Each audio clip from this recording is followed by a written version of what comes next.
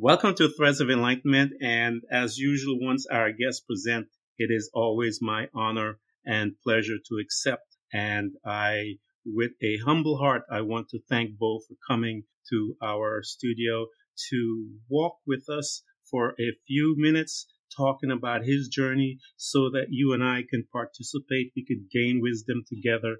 We can get some insight so that we can become better human spirits while we're here on this planet. Bo, I want to thank you so much for coming to Threads of Enlightenment, sir. Ken, thank you so much. I really appreciate you sharing your platform so I can share my message, and the Amo Ni message. It's really a privilege. I really appreciate it. Thank you, sir. I want you to tell them, Bo, because my people know I tell them all the time. I preach it day in, day out. You and I are creators, and the life that they are living today, they created. And the reason why they're listening to you and I is because they want to change where they're at. I want you to tell them what you have created, because I tell them the beautiful thing about creators is once they are awakened, you cannot stop them. One of the things that they cannot stand is stagnant. When we're stagnant, we keep moving. We love to move. We love to create because that energy is awakened. Talk to them. Well, what have you created? Tell them about your books. Tell them about everything, All right. man. It's funny, creators, we're all creators, whether, we're doing what you and I would, or most people would say is good, or, whether what most people would say would be bad, right? I spent the majority of my life, mostly until my late 30s, creating bad. And it was done so because of the programming that I installed as a child, carried over from my family lineage as well, and all the drugs and alcohol and bankrupting myself financially and romantically, and pushed my family away as well. So after all of that, with all those broken pieces, once you find yourself with all those broken pieces, then that gives you the impetus to heal. And that's what I did. When I reached a point of almost no return, I started looking to figure out how I could put the pieces back together. And that's when, it was a long, long healing journey. It took me probably about 8 years before I had put all the pieces together and reached the point where I am now. Maybe 6 years until I came with Amo. Amo in Spanish means I love. Ni in Chinese means you. So Amo Ni means it's a blended I love you. And the system is a blended system which uses muscle testing, meridian release points, a pranayamic breath called the Amo breath, and it's a neuro-linguistic program, creative visualization at each of our sessions to grease the wheels of intention and send it firmly down the path consciously. That's what I use. That's what I use to say that's Amo Ni. That's awesome, man. I tell them the creator only shines, but when there's darkness in our life. Until then, there's no need for the creator, in the sense to get us out of our situation or create a new world. We are all creating constantly. And most people, because of our programming by society and parents and, as you said, ancestral things that that have been constantly deposited into us. If you don't think I'm programming, that we are being programmed, then you don't know the advertisement business that spends billions of dollars programming. I'll tell you how I know that they're programming as well. Take those who have little girls or kids drive by McDonald's without stopping, and then you'll know about programming. But here you are, that you have brought up. You mentioned a little about this, about your family life. I want to go back. Talk to us about your family. We know that this, for lack of a better word, we call it family, but I call it the lab. You and I are in this lab with these two scientists that are actually experimenting because they don't even have the formula. They're mad scientists, right? But they are trying to, they're trying to put this thing together, but they're doing it from a space of love. They don't know, a lot of them don't know any better, because of the trauma that they suffered. And so, but they're teaching us. So talk to me about that family life, man. What was it like? My mother and father never really loved each other, and Hmm. so but I grew up in that environment, and I just thought that was normal. And so when I was about Yeah. 12 years old, they came to my brother and I, and they said that they were divorced, and that just to me that non-love in the environment was just normal, and it's just losing that. I felt like, whoa, I can't believe it. I felt like the rug had just been pulled out from me. I ran out the door, Yeah. down the street, and I hid for most of the afternoon and evening until I got hungry, and then I went back home for dinner. So, It's interesting though how we, again, you speak to an incident that took place, and that incident causes a form of trauma. mm-hmm. And so here's this young boy that, to your recollection, you're now remembering one of your first major trauma. How did it make you feel, and how did you begin to perceive the world from that experience? I ran. That was my that initial reaction of me running. That was my program, and that stayed my Hmm. program until I healed. I would run. I ran from Yeah. everything. If I felt threatened, I would run. Yeah. If I didn't like things, I would run. If I wasn't happy, I'd run. I ran from wonderful women. I ran from good jobs. I ran from success. I ran from health. I ran from everything. Anything that I thought was, Wow. yeah, I just bankrupted myself just on every level imaginable. And I felt like, and from that point on, I just punished myself just relentlessly. That's when I started, not long after that, when I started drugs. Just painful, man. It's really painful. But, like you said, with that darkness, I would shine. Did it cause you to feel as if it was your fault to a degree, or what was your perception of that incident? I know it made you run, but what was the deeper, more emotional implant from that trauma that took place? The manifestation was that you ran, but what was the deepness of that emotional trauma that took place that caused you to run?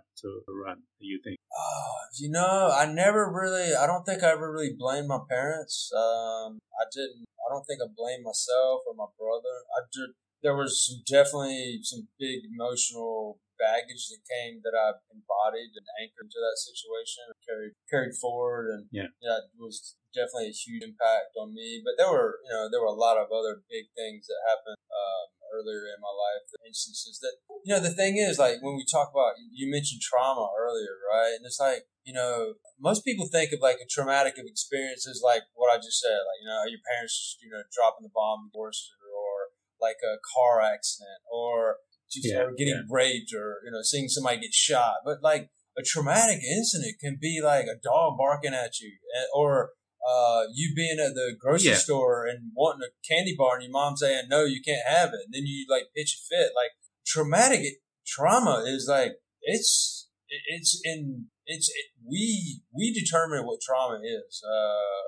And it can be Yeah. something so It could be a look. that can be, yeah, Well, it exactly. could be a look from a parent, from someone of authority Exactly. can give you this Or look. their energy, right? You picking up off their energy, right?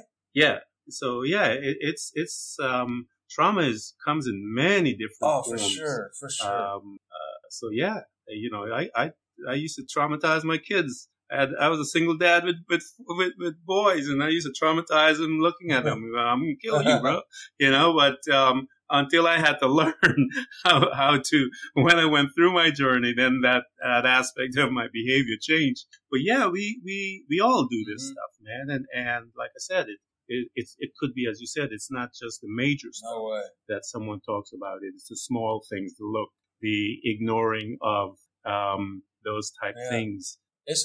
You like your action and inaction, right? So even not doing Yes. anything can cause you trauma. So it's just, Yeah, I guess that's why we're called to walk in love, man, in this energy of loving people. Because if you walk like that, though, I don't think you will traumatize people that much. But let's talk about your journey, because as you gain insights, and I said to people, as you gain insight and you become more aware of who you are, and when you go on your personal journey, both to fall in love with yourself, respect yourself, that's where all of those things Oh come yeah. from. It comes out of that relationship. Talk to me as you are moving through this. You are now in let's go to high school. How was high school and how did you manage I that? hated high school, man. I really did. And so when I was 15, I got in. I was a decent soccer player, and I got Hmm. my knee taken out. I busted my ACL, my MCL, cartilage, and like I never played soccer. And Wow. that after that, like that's when I hit. Wow. That's when I hit the boost, and I started getting in trouble. I ended up making it through high school. I got into a decent university, East Carolina University, Hmm. and after my first year, when I got to school, I just went crazy. And a week Yeah. after the spring semester, so after the first year, I got in a car accident. My dad gave me a car. 10 days later, I completely totaled it. I was going 100 miles an hour. I was completely drunk. I flipped off the road several times. The cops saw the whole thing. It was at like 12 o'clock at night. Went through a telephone pole, broke the Wow. telephone pole in half. The cop showed up on the scene and told the ambulance driver, he's like, "You guys take your time, no rush." But when they got on scene, they figured Wow. they heard me moaning and figured out that I was alive, and they airlifted me to the hospital. Yeah. I had a near-death experience. My dead grandfather showed up and told me that it wasn't my time to go back. And I honestly regretted that decision about the next 20 years of my life. With alcohol with me it was a way to quiet the voices in my head. And for me, I honestly Yeah. wanted to, Jim Morrison of the Doors was a big idol of mine. I imagined myself drinking myself stupid and not waking up. Yeah. Yeah. So, That's and a lot of us, we other people do other things and quiet that voice, as you said, asking the questions and making you look inwards as you begin to look introspective with your behavior. Those are just manifestations of the stuff that is lurking inside, and it's a scary place to go visit. yeah. And usually we try to numb those voices. I always tell people, well, the partiers, the wildest one is the one that is going to be pulled out of that situation because he or she is going to be able to go back and be a really good teacher because when they can talk to that situation when they're looking at that person that was in the same space that that they were several years ago. The truth that we speak to that is absolutely powerful, and the hero of our story knows it because it's not fluff. They know that it's coming from some place that have been there before. So talk to me. You got through this accident. I know some medical stuff. You got to go through rehab, all of those things to get healed mentally. When you were in the bed, Bo, by yourself, the lights are off and you don't have access to any alcohol. You don't have access to nothing. Talk to me as to how that stuff was going on and how did you manage those voices that were trying to talk to Man, I got through it. I had my family that, I got through everything. Me about a year and a half to rehab. And then about 6 months after had gotten straight again, I ended up back in school. I was at another party. I just gotten off work. I did a keg stand at, Mm-hmm. a friend's house, got on my skateboard, shot down the street and got hit by a car. Yeah. Took out Wow. my right leg. Almost lost my right leg. I got a staph infection that had me on like a PICC line. I don't know if you know what that is, but it's like a Mm-hmm. direct Yep. right into your Yeah. heart because the antibiotics are so strong. Yeah. So I had one of those, and then Wow. my left ankle was crushed. Broke elbow and like a bunch of other stuff. But yeah, so I just right back into the and so then the healing process for So that was talk to another me. year. Yeah. Man, I'm talking to a walking miracle. So talk to me, when when the light came through, when the light came through, when you start looking at yourself and that first light walked through into your thoughts that landed within your decision making, area that said to you, this needs to change. Talk to me about that. Well, that didn't happen until about 15 years later. So I left the States. I pushed my family away because after that I graduated school. I got into cocaine, and then after all the alcohol problems, I could not tell my family that I was addicted to cocaine. So I just left the country, packed up and left, and I traveled the world. I ended up teaching English and bounced around from country to country, and it was a mess. And I had a really big breakdown in around 35 or 36. I was in Vietnam, and I just lost everything. I lost a good job. I lost a great woman. And so I called my brother. I was like, man, I need help. And so I went home, and then to get back on my feet, I was like, I love traveling. I'll start a blog, and I'll just write my way across the United States on a bicycle and like write about my experiences. And that worked, but I made it to the other side of the country, but the blog or website never took off. So I found myself with my aunt and uncle at that time, and my aunt got breast cancer. And about the same time, like, my body was breaking down from all the drinking. And that's when I had that light go off. Nice. And once that light came in and you began to have that conversation, this is, I tell people, a privilege to be there, because it's probably the first time in your life you start being really honest. And that, to me, is where the love starts, is the expression of love is that you begin to be honest. And when you're drinking and partying and all that type stuff, those are the masks that you wear to keep this honest conversation from happening. When you begin to talk to yourself and have this dance, Bo, how did it make you feel? And what steps did you take to start moving through that time period in your life? Well, it's funny that you just mentioned the love, because that was one of the first the first books. I think that was the first book that I read. It was something, I can't remember the title of it now, but it was something about love yourself. Yeah. And it was basically about this guy who was like, he was in Silicon Valley. He had a successful company, but it was just like always depressed. And he basically talked himself into loving himself by looking in the mirror and saying, I love you, I love you. And I just tried that, and it made me feel better, but at the same time, I was looking at myself in a mirror, and I was just look. One side of me was saying I love you, but then there was a huge part of me was saying you're such an idiot. Like, look at why would you love this person? Who's like, this person is trash. Look at where they are. And at that point I was comparing myself to where my friends were, and it was tough. So, but I just I was determined. I haven't seen my aunt go through her chemo and everything like that. I was like, this is, she can do it. Like, she's fighting for her life. Like, you can't even get your, at least, step up to the plate and get your stuff in order, right? So that really helped. Yeah, and having them there for me, their support their moral support was huge. Nice.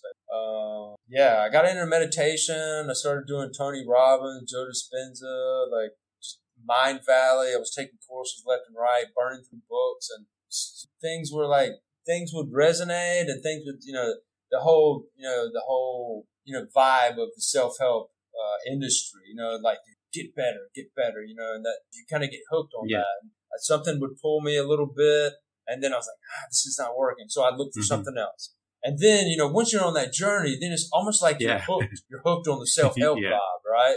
Just like, that's not working. What else can work? What else, looking, just all over the place, turning over every stone I could find, and like nothing was seeming to work.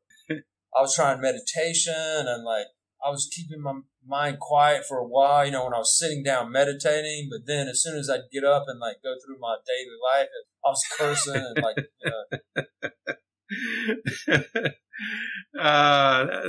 that's normal. I think with some people it takes them a while, and I always tell people, because meditation, some people are afraid of it.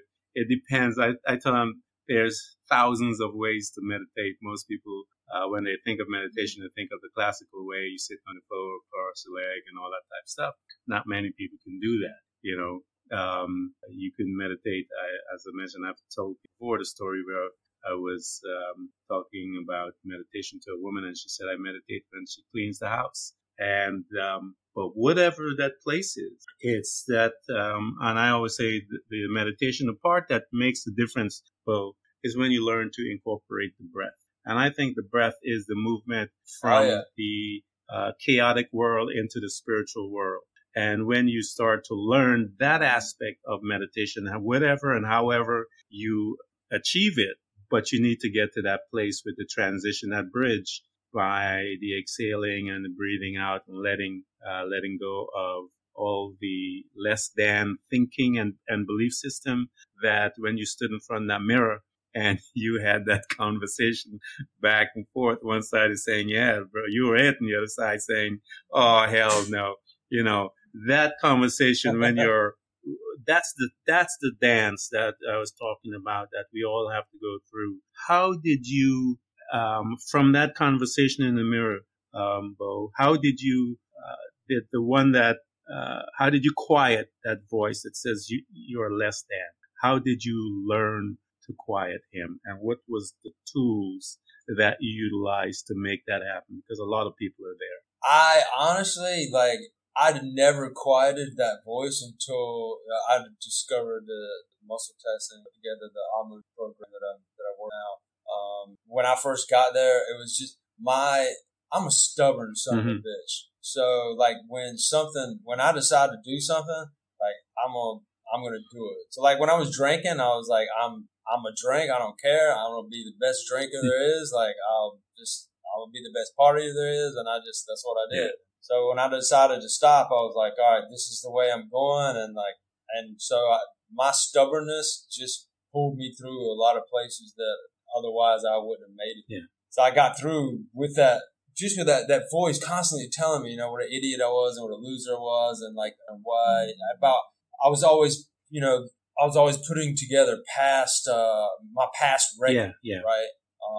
In the stock market, they say past performance is no guarantee of future results. But I was saying, I was telling myself, your past performance is guaranteeing what you're going to do. Look at what you've done. That's what you've done so far, and that's what you're going to keep doing. And it was impossible for me to get out of that until I discovered muscle testing. And on my website, I do meditate. Do it not every day, but probably 4 times a week after some exercises that I do. But one thing, on my website, I say I've got this hashtag meditation takes too long. With the muscle testing and the Amo Ni system that I've developed, it's like search and destroy. So when I first learned how to self muscle test and find the emotions that I had buried, it was like a light went off, and it took me a while to get the muscle test. Yeah. It took me almost a month before my body was talking to me. And when I muscle test, I use one hand. I use the thumb and index finger of my left hand, and then I use pinky finger and thumb of the right hand, form two a chain. And then yes, that chain stays strong. No, and the chain breaks. Well, it takes you a while to learn what that yes and no is, for your body to actually start talking to you and say, the way I started doing it when I first started testing was my name is Bo, that tree's green, I'm wearing jeans, I like cheeseburger. I would test everything. I would walk around the house, or I'd be working or whatever I was doing. I was always walking around testing and everything. And it took, like I said, about 3 to 4 weeks. But once it clicked, I was like, whoa, yeah, that's my yes. That's my yes and that's my no. Then once I was able to use that and start figuring out what the emotions were and where they were hidden, man, it was party on. Because I was, uncovering that.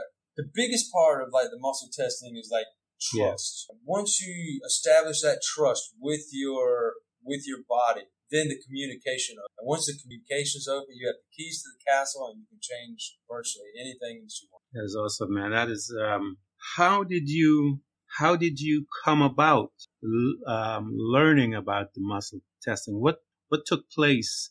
What incident was it? Or usually it's a series of, but what was that catalyst that brought you to it and go, let me try this? I had been exposed to muscle testing before.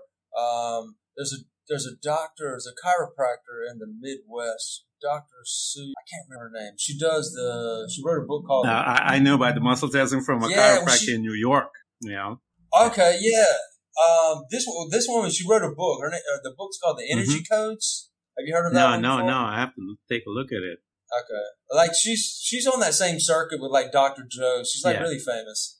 And anyway, so I read that book, and my girlfriend at the time, who's now my wife, but we were doing that together. It's basically the 2-person muscle testing, where one person stands with the one arm extended, and then the other person standing behind him is like pushes on the arm. So if the arm stays extended, then that's a yes. If the arm drops, then that's a no. And I don't know, that just didn't really resonate with, because I'm somebody that I like to do things on my own. Yeah. And I want to, if I'm going in, like I want to go in myself.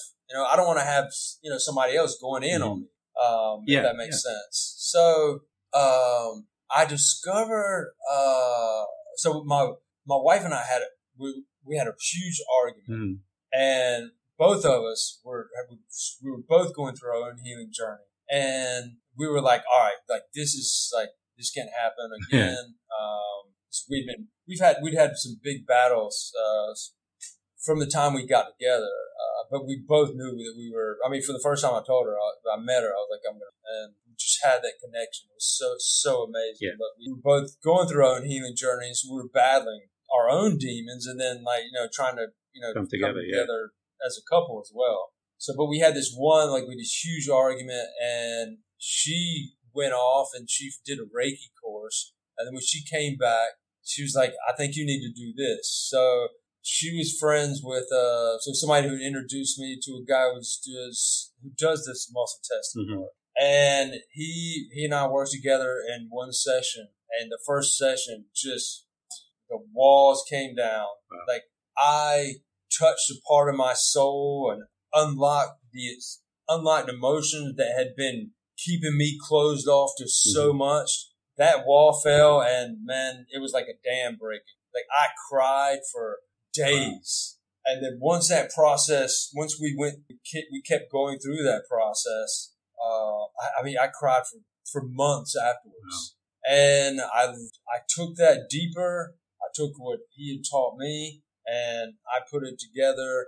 And that's what is now Amo. Like when I was going through this stuff, like about 3/4 of the way through working with this guy, I was like, man, I wonder if I can drink again. I was like, because I'm pretty sure, like the abuse, the self-sabotage that I created was all, like we were talking about earlier about being creators. Like I created that. I created those that drinking. I created the financial problems. I created the love problems. I created, like, my life, the way it was a creation of me or by me.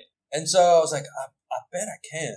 But I was not. I hadn't been drinking for probably 5 years at the time. I was like, I wasn't in a rush. I wasn't trying to prove anything. I was just curious. And I think you know me know me well enough now, having heard what I've already told you, that I kind of push limits. And so a few months later, I was like, I'm going to do it. I'm going to have a drink. And I did. A few weeks later, I had a few more drinks. And then a few weeks later, I had a few more drinks. And then I told myself, I was like, that's that voice, that monster that you try to get away from is waking up. And so I realized that the work had not been finished. And that's when I just went deep. And I went deep with this work, and I realized that the emotions that we embody, they are attached to our emotional body. They're also attached to our energetic body. They're also attached to our physical body. And I went through all three of these and started eradicating the emotions that I found on each level. And aside from my relationship with my wife, the thing that I'm most proud of is the fact that now, and I'm in such a healthy state now that it doesn't cross my mind. I'm never sitting around, man, wish I had. But there are instances, like if I'm working out in the garden, it happened like 6 months ago. I was working out in the garden, I was sweating my butt off. I came back in, or I sat on the porch. We have a beautiful house on the mountain that looks Pacific. And I was just sitting on the porch, and I was just tired, and I was been sweating. I looked at my wife and I said, you know what? I want a beer. I got on the motorcycle, rode down to the store, grabbed a beer, came back up, and I sat on the porch and I had one beer. And that is my choice now. I'm afforded the choice of having a beer if I want, or a drink if I want. Power of choice, man. And that's the journey that we you know, in our conversation as we're talking, that we hope that people get, is that because I was one of those crazies that said, I'm going to be the best partier you ever saw and all that kind of thing. So I know what you're talking about. And, I went and I pushed the limits, and, but I know for me, I was doing it on this kind of like a automatic, without even really thinking, but I was thinking, but it's more automatic. And when I began to move through my journey, I realized that I had choices. I could say, I don't want to do that. Before the thought came or whatever, I was like, I just went straight for it. There was no guardrails, no guard in my thought life. But once I began to pursue personal growth and learning about who I am and why I was the way I was, I walked into a place of choice, and it is the most beautiful place and space to live. Like you said, I can have a beer, and you know how to drink a beer, shut it off, and there's no that demand that comes back into your thought again. Hey, you know, you could get another. Yeah, if it does, you could say, no, yeah, I could, but I don't want to do. I want to do this. And so that's a powerful space, man. And it is my hope, Bo, that people get there. That's what life is about, and that's what we're trying to get them to be, in a space of choices versus just drifting along as we did. You know, it must be the bald head, man. It must be the bald head that makes us off the chain, where we kind of lose our mind. So I want you to talk to them, Bo, that here you are, you had this opportunity, you have created this system as you began to look deeper within yourself, because I think the systems that we all have is within us. Those programs and those books and all those things are sitting there. And when you sit in front of you, when a client comes in front of you, the reason why they're there is because they haven't stopped to ask the questions. And when they present to you, that's what you do, because you know the type of questions to ask and stuff like that. Talk to me, Bo, about when someone does sit in front of you and you begin to move them through their decision process, learning how to identify their yes and their no's. And talk to me, Bo, about when they get it, man. When that client's eyes just popped open, and there's this joy that it sits inside of you that is greater than what they just experienced. Talk to me about that, man. As truly awesome. You know, the thing that this work I love the most about this work is that I see myself as, and I am. That's not just how I see myself. I am a guide. I've been through this journey. I've been on both. Like I nearly killed myself twice. And you know, I've been there. I've seen it all. And so I'm guiding them through this process. Now, but they are doing all the work. So when I work with somebody, I use muscle testing. I muscle test for them, and we find the emotions that they program. But using the meridian release points, which are release points that are around the body that correspond to the meridians and the organs and the emotions that are connected to all of those, along with the Amo breath, they're doing the work. So they are actually and they're connecting with these emotions as we're finding them, not only on a physical level, but also like visualizing where they feel them, right? And then I'm telling them like, this is where it is, and then connecting as well. And so it's really empowering because they are realizing that, you know, the biggest travesty over the last, I don't know how long it's been, but I'd say at least the last 100 years is that we have had our healing ability hijacked. Now, let me preface this by saying I would not be here if it was not here for modern medicine and the pharmaceutical industry. It's saved my life multiple times. Now, but the thing is, the way the process works, like if, nowadays, if somebody even just gets the least bit sick, they go to a doctor. And when they go to that doctor gives them they have to get a permission slip from the doctor to go to another doctor who gives them the ingredient that's supposed to make them better, right? So we have outsourced our healing to a pill, to a injection, to a syrup, or whatever the magic elixir comes in, whatever form it comes. When they realize, when they're going through this process and they're finding these emotions, then they're releasing it, they realize, and that light goes off, and they're like, oh my God, this emotion that corresponds to, that I attach to this situation at this age, like we find all of that. We find the emotion, we find the age, we find the situation that had happened. And when they connect with it, it's just like laughter, it's crying, it's like, eyes wide open, like, oh my God, it's just light bulbs going off and, like thought bubbles, just like, just popping and awareness. That's when the realizations hits that, wow, I've created this life that I'm living, and now I'm empowering myself to make the changes. There's a degree of what I've seen over the years in my life. Since we are emotional beings and we hold that emotion, that once and your technique is to identify that emotion within the body and then to release it, that emotion unchecked will cause sicknesses and disease within the body, as well as with deeper than that. But it manifests in all kinds of forms. Oh, hell yeah, it does. And so definitely. when that release starts to happen, that's where they get their not maintaining their disease. That's where they get their healing. Bo, pharmaceutical can heal them, their body, to repair their body, but it's just chemicals to help repair the body and stuff like that.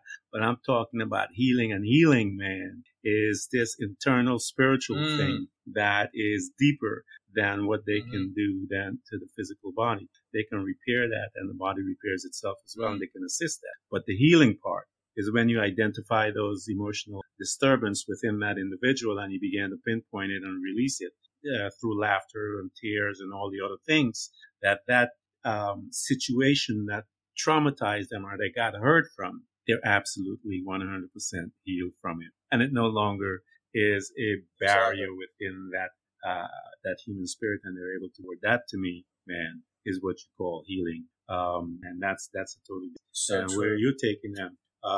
Bo, I want to thank you, man, for coming by Threads of Enlightenment. This has been absolutely beautiful. People, you guys that are listening to Bo and I, you've got to get in touch with him, because I know what he's talking about. I actually got a chance to experience exactly what he's talking about with my son, with a chiropractor, that my son was suffering from seizures, and a chiropractor used that type of technique to heal my son through me. So I know what he's talking about. And so I just want to tell you guys, get to him, because it worked for me. My son he was this little premature baby that almost died, and now he's 6 feet and change, grown man, taller than all of his brothers. So get in touch with Bo. That's awesome. And have him walk you guys through so that you can get your healing. As you heard what I described,